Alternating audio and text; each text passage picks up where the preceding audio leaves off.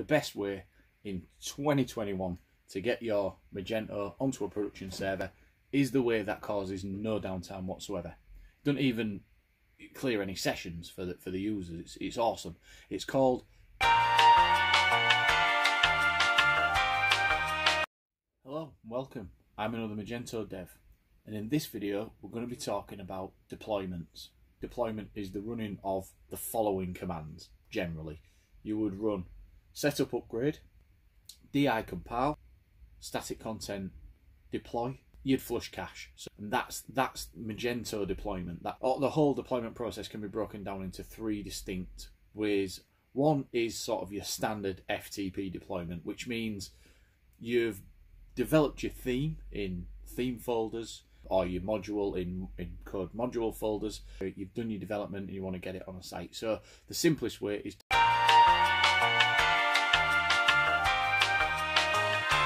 upload via FTP your changes and then run the big four, I call them, the four commands. So you'd run, as I mentioned, setup upgrade, di compile, static content deploy, and then flush cache.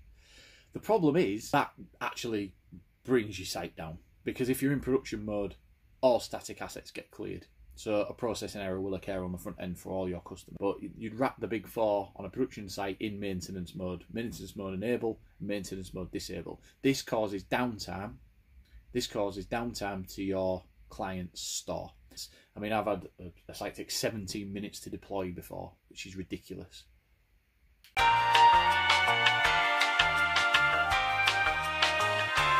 Way number two is to automate that process. So through a deployment system, something like you could Google like Jenkins or Deploybot or Deploy HQ. Now you might have used deployment bots or deployment automation processes before for other types of sites, but for Magento it's basically automating the process I've just described, and it has to do that behind maintenance mode. We list the commands in a deployment in the deployment system. But when running your deployment through a deployment system, grabs code from a repo and rsyncs it to the server. That's essentially what all of these do, what Jenkins does, what Deploybot does. It's a good way of keeping your repository bang up to date with your actual, production website. So it's you can run obviously production off a master branch, and then your staging sites off a develop branch, which is also a brilliant practice. The problem is you still get the downtime. You have to do all of this behind maintenance mode because it can cause critical errors on your site.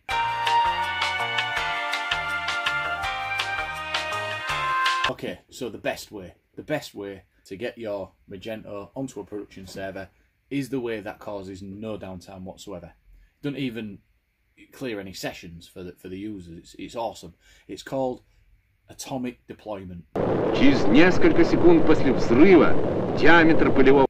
So if you've got an account with or already using an automated deploy system like Deploy HQ or Deploybot, I use Deploybot, so you could check that one out. You can actually sign up for free for a limited number of sites to test it out. I'll put a link in the description. But Atomic Deploy is on there, and it is a simple SFTP process, but it's by far the best way to get your Magento 2 on a production server. It grabs all your changes from your repos. I link mine with Bitbucket, and then all my files, my changes get synced, and it does this in a releases folder. So there's a number of releases. So you have 4 folders on your web server in your root.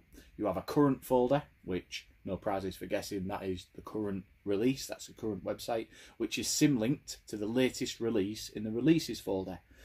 Then you have some important config files in a shared folder and the media in shared folder. So any images uploaded by admin processes go into a shared folder which contains pub and media, and then pub and media in your current directory or in the releases directory is symlinked.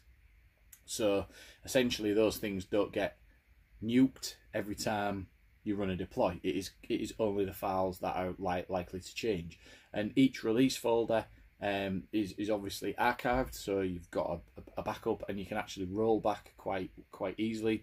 There's obviously, if you've made massive database changes within the scope of the work you was doing, I wouldn't advise rolling back at any point, but you know, you've got a record of what went before. And I have it set to about 10 on my server.